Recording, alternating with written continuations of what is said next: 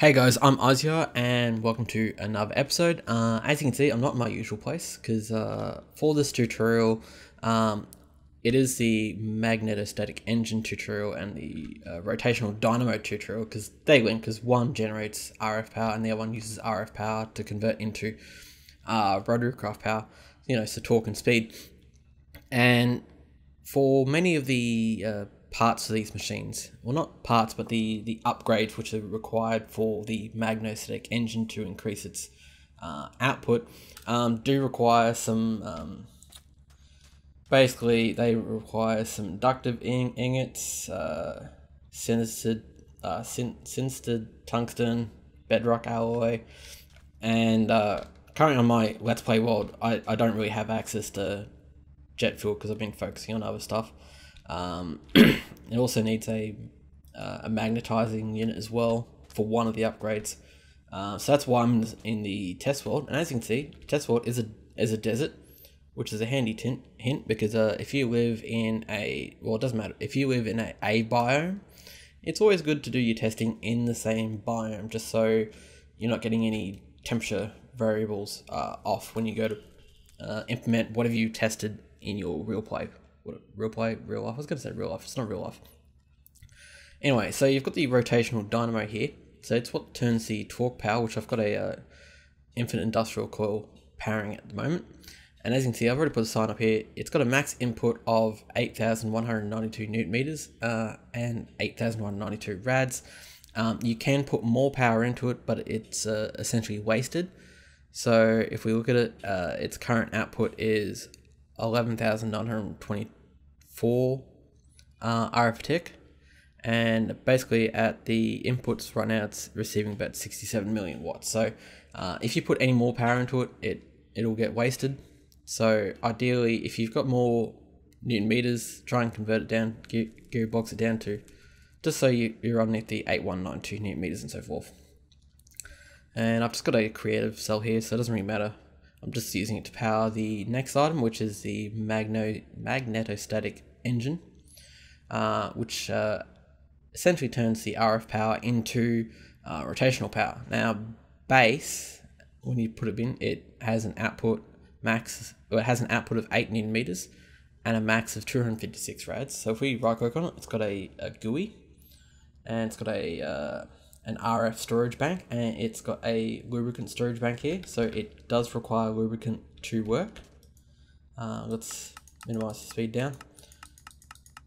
As you can see, you can change how fast output's at.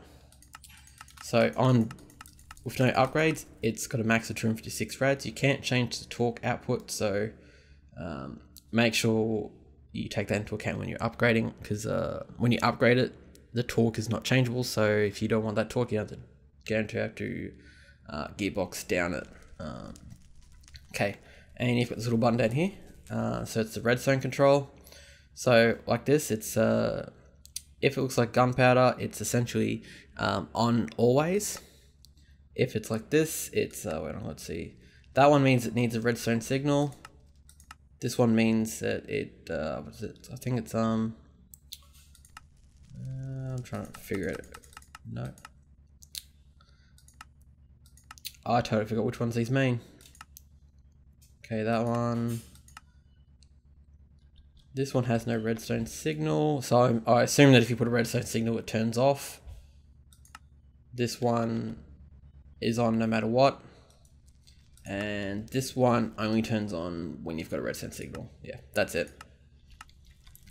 As you can see, it's only 2,048 watts from the base power, so it's not really that great. You're going to have to make some upgrades for it to get it to go faster. So these upgrades are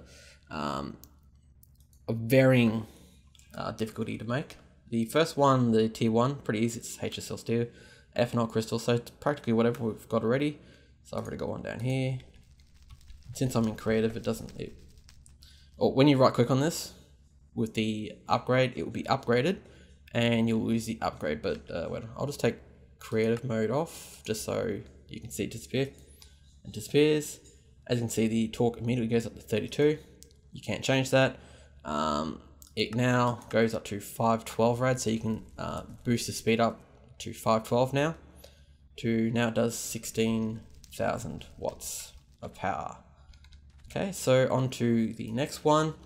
Slightly a bit harder, except it requires a shaft unit and gold. So let's just, which is that one. As you can see, it says this one's magnetized to 720 watts. It's because I've already magnetized it. This one here must be magnetized at 720 watts. So this is where the magnetizer comes into it, which requires 2048, what is it, radians, and a power of 16,000 watts essentially. And at its base power, it's actually quite slow.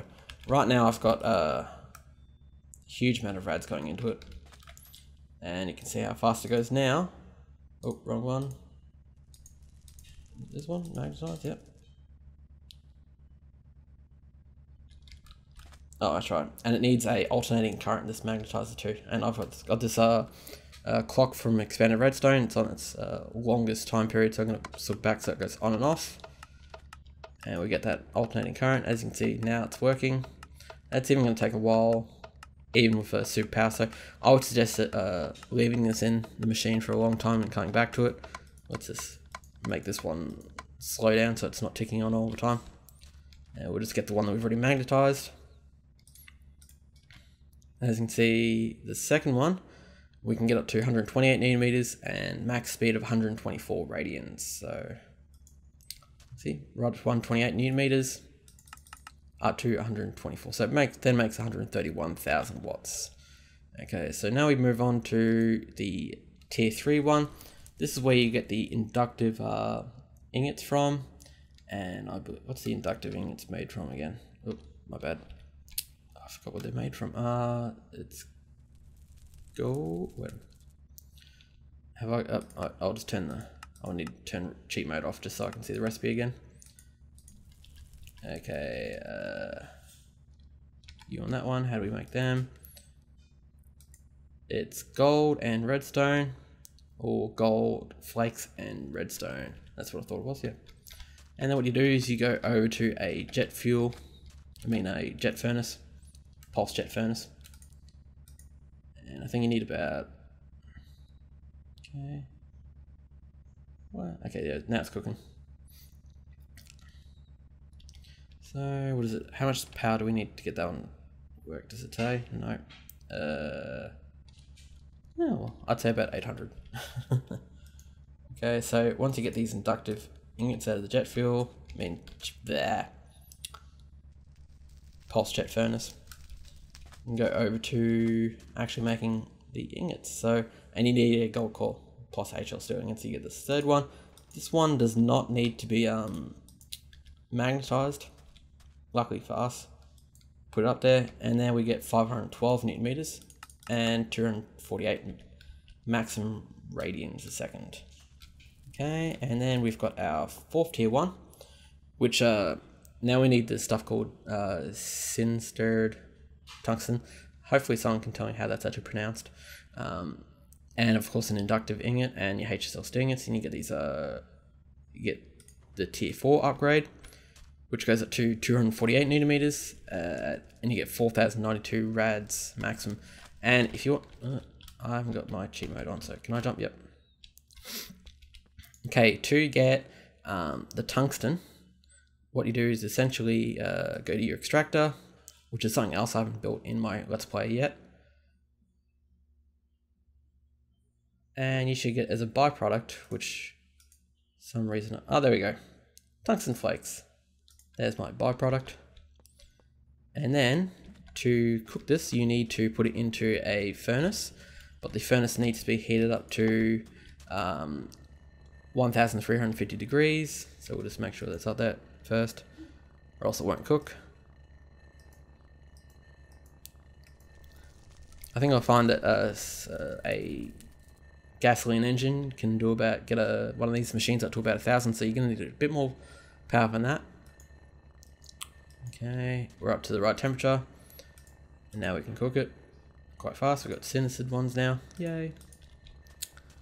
And now we can just chuck the upgrade in. I've already put it out, haven't I? Yep. Okay, now we've got a maximum of 2048 Newton meters, and the max speed of 496. Okay, for the last one, you can push it all the way up to 8,192, and same for the radians. This is how it's not made in the work table. It's actually made over in the blast furnace. Which, have I got that one cooking? No, not yet. It'll cook up pretty fast. First of all, you're going to need to make some bedrock alloys, which are fairly easy. Basically, it's 1 piece of steel ingot in the blast furnace and 4 pieces of bedrock dust. So that's something else I didn't have in the Let's Play as well. I haven't got the bedrock yet.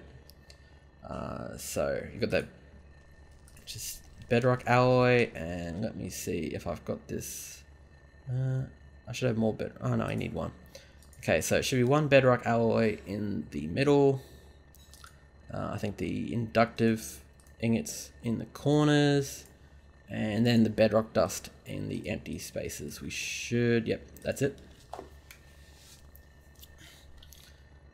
And we should get the final upgrade, the tier 5. Okay, let's go chuck it in, and there we go. 8,192 meters of torque and 8,192 meters of rad.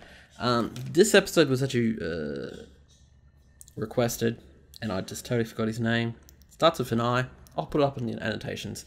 So I'd like to thank him for doing the request, giving me the idea of doing it, and so forth. If you guys got any requests, let me know. Any questions, of course, let me down below in the comments. If you like these kinds of videos, press the like button, of course, subscribe, that would always help. And until next time, guys.